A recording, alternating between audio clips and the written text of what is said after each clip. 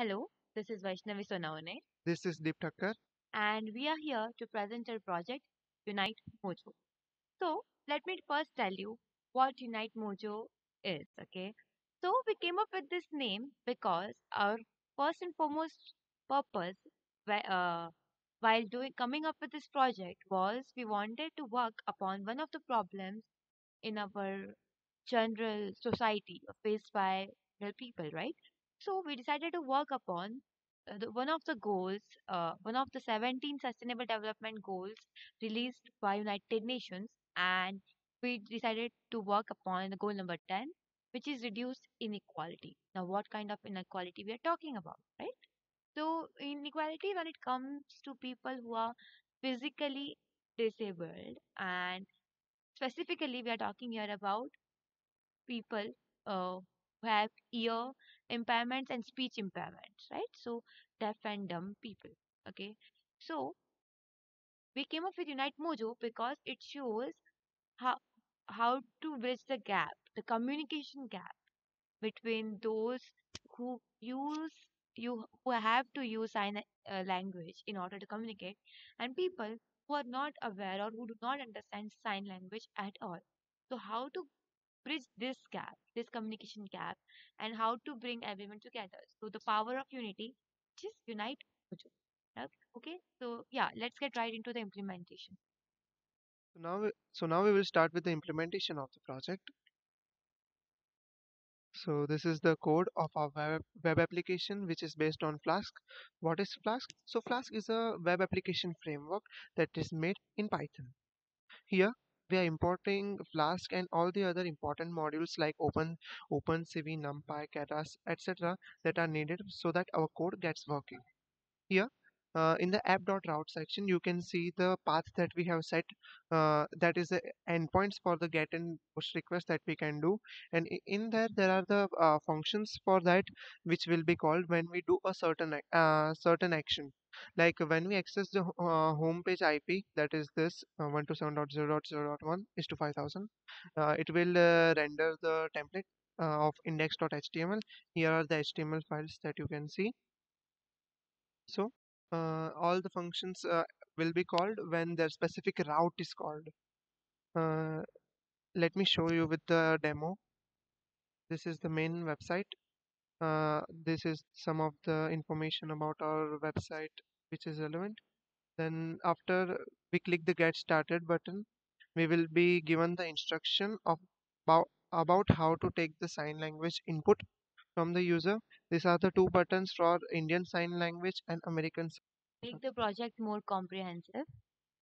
And when we press any one of this button, then the function here, if we press American, then this function will get called, and it will in turn activate the American Sign Language .py Python file, and the command execution will go to that file. Now Vaishnavi will describe about the OpenCV part. Yeah. So as we discussed earlier, the whole project is based on artificial intelligence and computer vision. So as you can see, we use for this project we use a pre-trained model which is BGG16, right? So the concept is called transfer learning and hence the name of the model transfer learning.h5. Now what this load model function will do is it would we have downloaded the model itself, so it will just trigger the model load model function. Now since it is a classification based project, so how did we train the model? So we taught the model what sign represents what, and hence since it is a classification, we have just the classes and what they represent. What is it a number? Is it a word? Is it a letter? So this gestures dictionary would help to navigate that. And yeah, this is the pre-processing.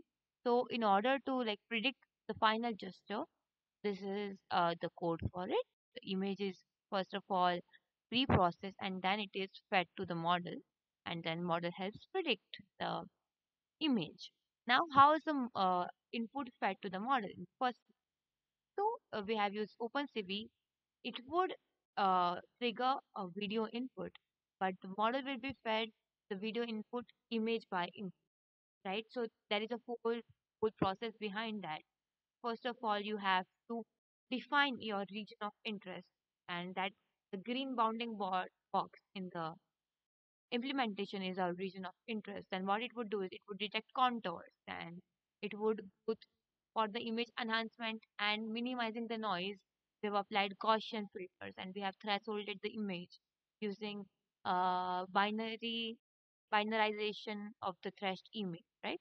And then we are feeding this final input to the model, and yeah, and the model helps predict. And now how we are displaying the output. So for the output, we are displaying text, and we are also using text to speech. We are using it to pronounce the output just in case it helps the enhance the output feature. And yeah, that is pretty much about it. Now we'll see a little demo of the application.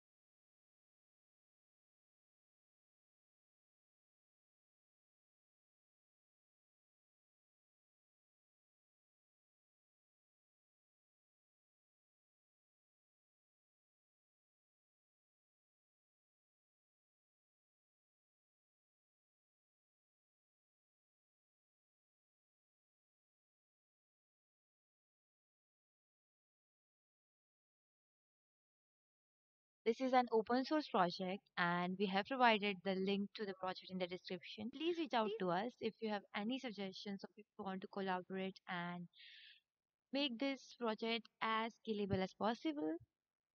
Thank Thank you. you.